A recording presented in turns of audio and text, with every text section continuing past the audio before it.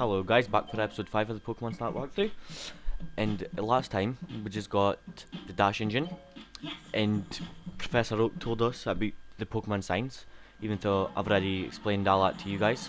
Oh, it crashed into a Pidgey, great. And the Dash engine just makes you go a little bit faster.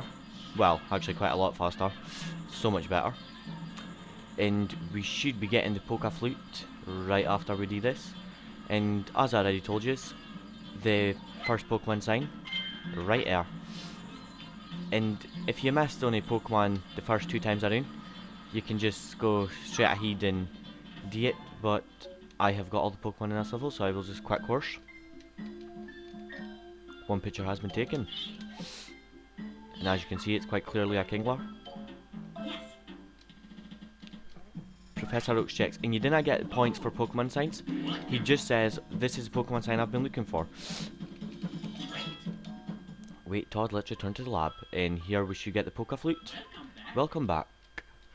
You take pictures at a good pace to make your work easier for you. Here is a present. It will come in handy.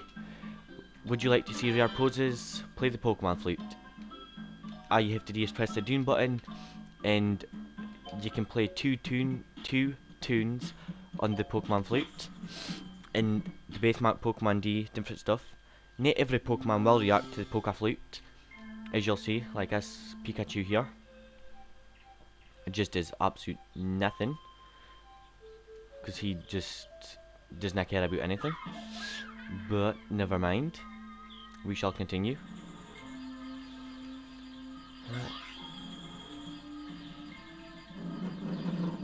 Let's see. That's the first time I've ever been ahead of Electabuzz. Must have just got lucky. Oh well.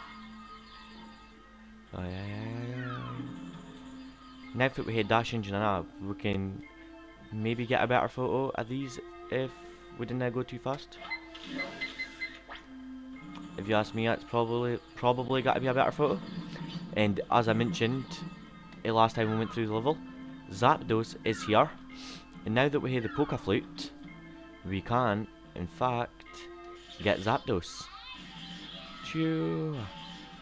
And as you can see, Pikachu's electric helps hatch Zapdos' egg. You want to take a photo of Zapdos. Zapdos will then go in this machine here and power up the cave. It's probably quite a horrible photo of Zapdos, but never mind.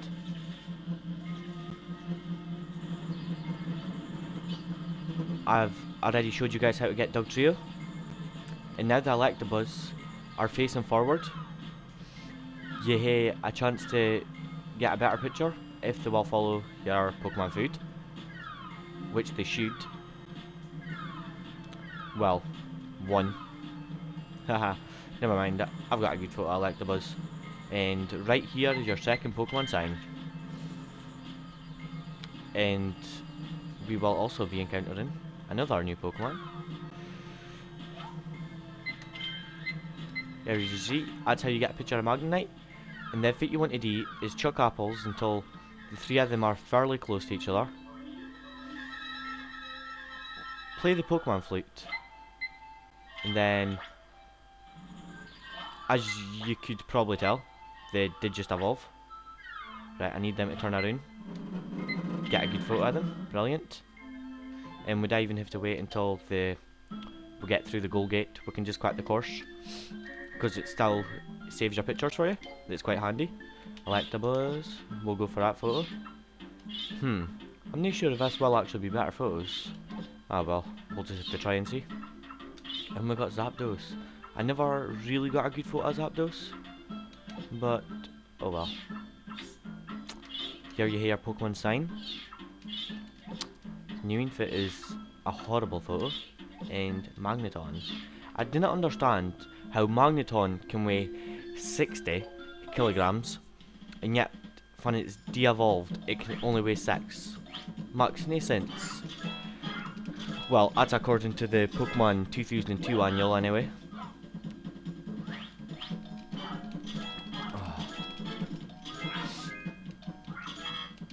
Nah, the last photo was better. Unlucky.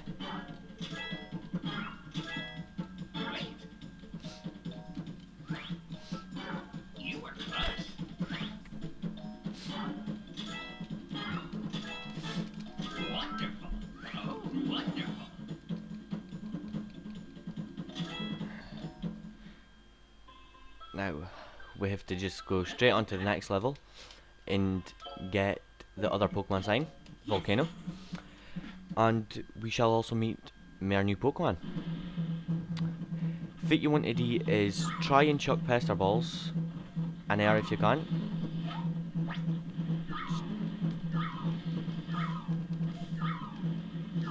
Oh, here you go. Again, it looks really ugly, but it's a ghastly. In fact, that's a lie. It's not a ghastly. I just remembered it's a coffin. I just said ghastly because it looks like a ghastly. And you can just zoom right past here. I will also show you guys how to get an awesome picture of Charmander, for you can get a brilliant score. What you want to do is just leave the egg alone for a now. Chuck some apples, and then, as we figured out last time, the Charmander shouting other buddies, and they just keep coming. And you want to make sure that you get as much Charmander as possible.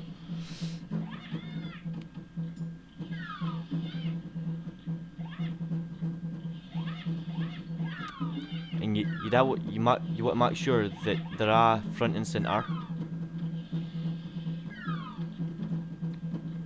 And then, once you hear them all close, play the Pokemon flute, and they're just like, wrong neighbourhood, motherfucker. And you should manage to get a brilliant score for all that. And whoa, Moltres. Here we go.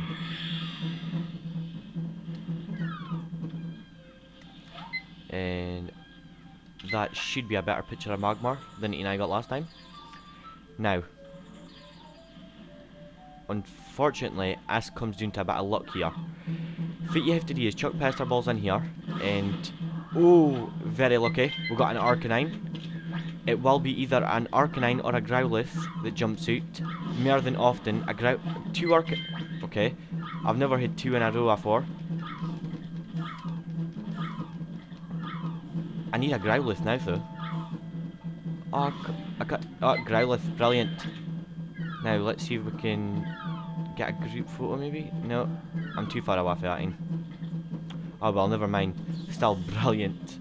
And is that we need to do in this course? Yes, Professor Oak.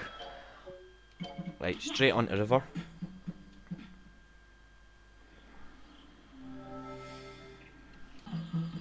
What you want to do is just right here, the sleeping Vileplume, use a poke-flute, get a good picture of the Vileplume, and then right here is your Pokemon sign. It's not very clear what Pokemon it is for at, but here is it straight on, and as you can probably see a little better now, it is a Cubone. With the results in the Pokemon report. If you collect all the Pokemon signs, you will be able to enter this secret course. Right, let's head right into the cave, and we will be meeting new Pokemon, getting our Pokemon sign, and even meeting a legendary. So, all is good.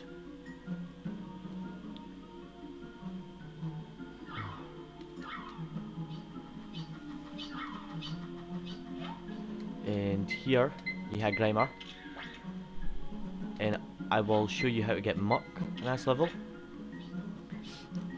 I think Abdi should just leave a comment spelling Muck backwards. Haha, joking, little Pokemon joke. I'm sure most of you guys can't that already though. And here is your best bet to get a Muck. What you need to do is chuck about 3 pester balls, and then it should evolve into a Muck. Whoa! Big ugly pile of, well, muck. Or sludge, or whatever you want to call it. Either way, it just looks horrible. Muck gets a lot of criticism for the Pokemon community, for looking horrible. But I don't see why they're packing that. I mean, I think Victory Bell just looks absolutely horrible. But that's my opinion, and I guess each to their own.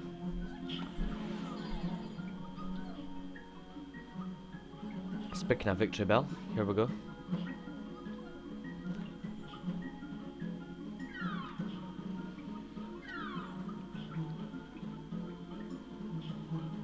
And you would smack an apple off us, even though I just missed.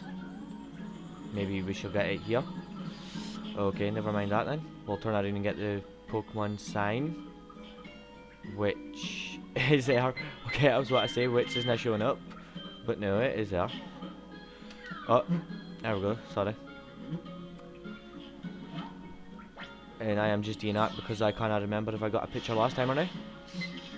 Whoa, Victory Bell. Yeah, I think it looks ugly, but our Pokemon meant to look beautiful. I reckon. Well, I suppose Jinx, maybe, since it is a human-shaped Pokemon. And I kinda said before that I thought Jinx had blackfaceness, and she doesn't actually. But I didn't think it was blackface anyway. I think it was just a choice of Nintendo or whatever. And then people ended up classing it as racist. That, okay, I can see how it got mixed up, but to be honest, I just didn't think Nintendo or Game Freak or the Pokemon Incorporated would ever do that. I could be wrong though. I do believe they actually got sued for that. Here we have a picture of Muck. It's our other new Pokemon. And sign, I'll go for that. And as you can clearly see, that is a Mewtwo. Oh, I did get a picture of Victory Bell last time. Oh well, maybe it will be a better picture. And Jinx, you will definitely need a better photo this time, because last time we just couldn't get a good photo. Welcome back. Go to course. Right, let's just jump straight into Valley.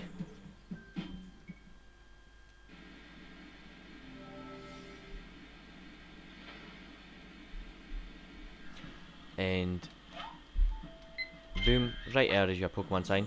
Come back. You finally got all the Pokemon signs. Finally? It didn't even take us 20 minutes. Come on. After looking at these 6 pictures, I noticed that the signs are just like the you try and read that, collisions that can be found from Pokemon Island. That's the key to the mystery. It all makes sense. It's in the sky. Rainbow cloud floating in the sky is a secret course. Someone in the clouds must have created Pokemon signs. I have made a new path to the Rainbow Cloud.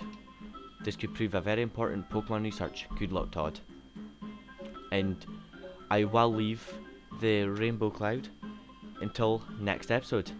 Looking forward to seeing you, and looking forward to seeing you guys next time.